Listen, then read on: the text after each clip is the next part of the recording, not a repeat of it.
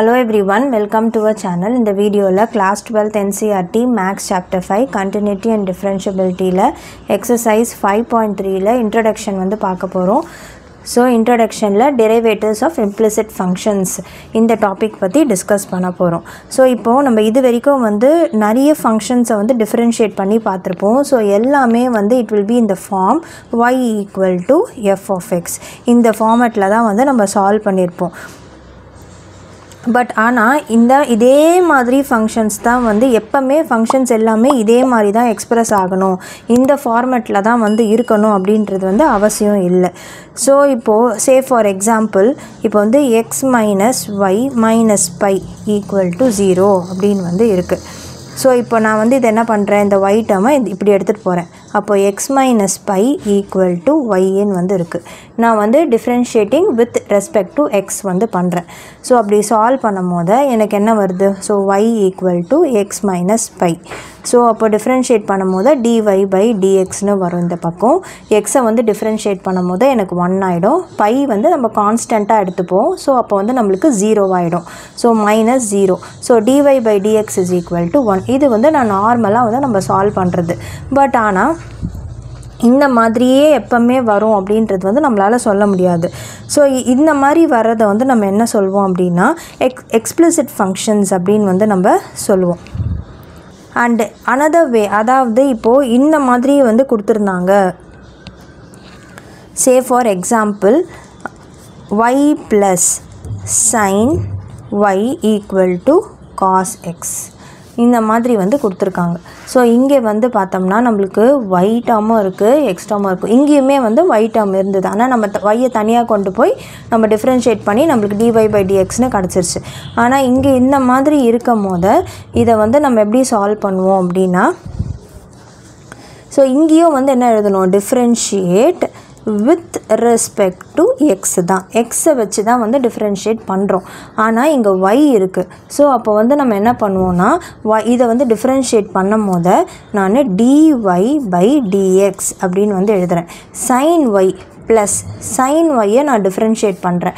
So sign எக்ஸை differentiate பண்ணால் நம்மளுக்கு என்ன கிடைக்கும், காஸ் எக்ஸ் தான் வந்து கிடைக்கும். அப்போது சைன் ஒய்க்கும் நான் சைன் ஒய்யை டிஃப்ரென்ஷியேட் பண்ணும் போது சைன் ஒய்யை டிஃப்ரென்ஷியேட் பண்ணும் போது எனக்கு காஸ் ஒய் வந்து கிடைக்கும். ஆனால் இங்கே ஒய் டேர்ம் வந்து இருக்குது. இங்கே ஒய் இருக்கிறதுனால கூட வந்து நான் டிஒய் பை டிஎக்ஸ் வந்து சேர்த்து எழுதணும்.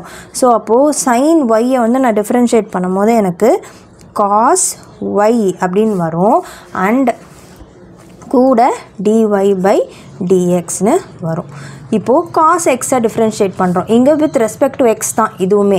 ஸோ அப்போ காஸ் எக்ஸை டிஃப்ரென்ஷியேட் பண்ணும் போது நம்மளுக்கு மைனஸ் சைன் எக்ஸ் வந்து வரும்.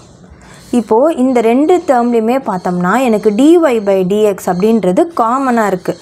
ஸோ அப்போது டிஒய் பை டிஎக்ஸை வந்து நான் காமனாக வெளில எடுக்கிறேன். எனக்கு என்ன இருக்கும், 1 ப்ளஸ் காஸ் ஒய் வந்து ரிமைனிங் இருக்கும். This is equal to minus sine x.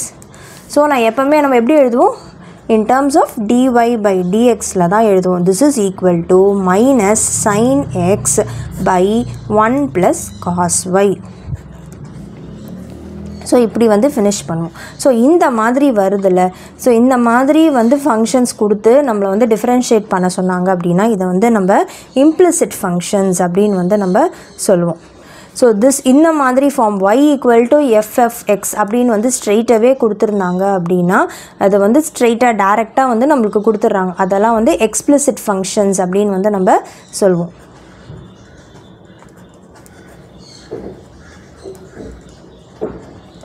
And இந்த மாதிரி y அண்ட் எக்ஸ் ரெண்டுமே வந்து கலந்தா போல் தரும்போது அண்ட் அனதர் எக்ஸாம்பிள்.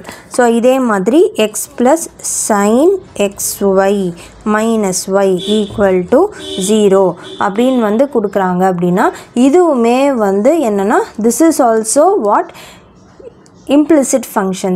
ஏன் அப்படின்னா இங்கே வந்து sin x into y அப்படின்னு வந்து இருக்குது. ஸோ ரெண்டுமே இருக்குது. ஒன்று sin x மட்டும் இருக்கணும், இங்கே வந்து sin x இருக்குது, yயும் இருக்குது. ஸோ ரெண்டுமே வந்து இருக்குது. ஆனால் differentiating with respect to x தான். ஸோ எக்ஸ்பிளிசிட் ஃபங்க்ஷன்ஸ் அப்படின்னும் போது அது வந்து கிளியராக டேரெக்டாக டீட்டெயில்டாக வந்து நம்மளுக்கு இருக்கும், ஸ்ட்ரெயிட்டாகவே இருக்கும், இந்த ஃபார்மில் தான் இருக்கும், இப்படி தான் சால்வ் பண்ணும். இது மாதிரி இருந்ததுன்னா அது எக்ஸ்பிளிசிட் ஃபங்க்ஷன் சொல்லுவோம். அண்ட் இந்த மாதிரி வந்து வரும்போது இதை வந்து நம்ம என்னென்னு சொல்லுவோம், இம்ப்ளிசிட் ஃபங்க்ஷன்ஸ் அப்படின்னு வந்து சொல்லுவோம். ஸோ இம்ப்ளிசிட் ஃபங்க்ஷன்ஸ்னால்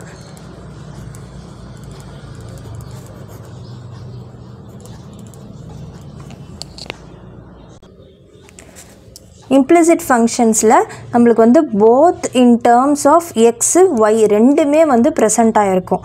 அந்த மாதிரி இருந்துச்சு அப்படின்னா நம்ம வந்து அது implicit functions அப்படின்னு வந்து சொல்லுவோம்.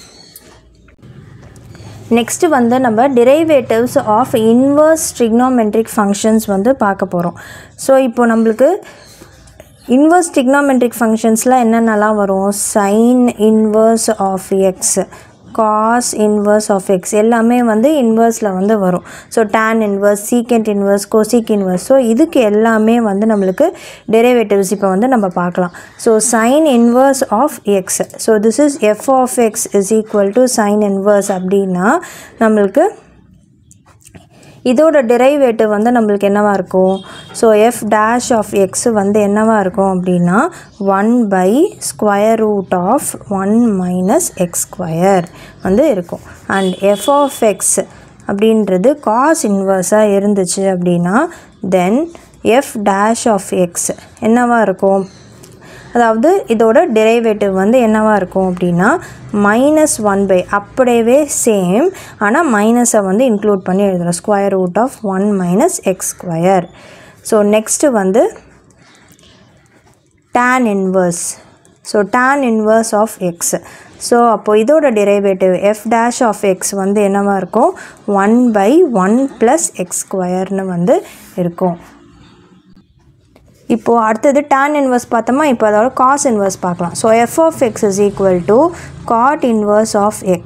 அப்போது இதோட derivative f dash of x வந்து என்னவாக இருக்கும், -1/1 plus x square. ஸோ இதுக்கும் ஒரே ஒரு டிஃப்ரென்ஸ் மைனஸ் சைன் இன்க்ளூட் பண்ணோம், அவ்வளோதான்.